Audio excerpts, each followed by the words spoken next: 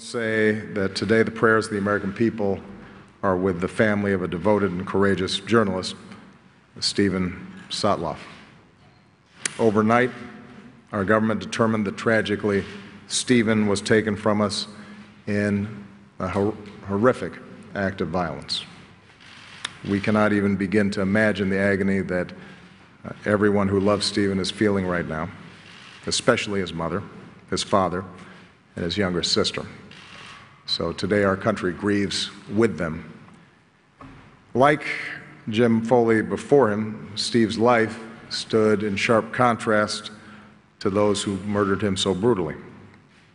They make the absurd claim that they kill in the name of religion, but it was Stephen, his friends say, who deeply loved the Islamic world.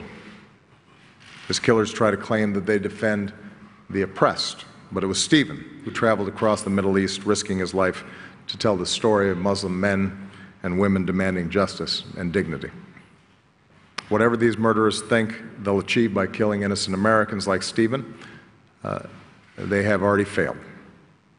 They failed because, like people around the world, Americans are repulsed by their barbarism. We will not be intimidated. Their horrific acts only unite us as a country and stiffen our resolve to take the fight against these terrorists. Leader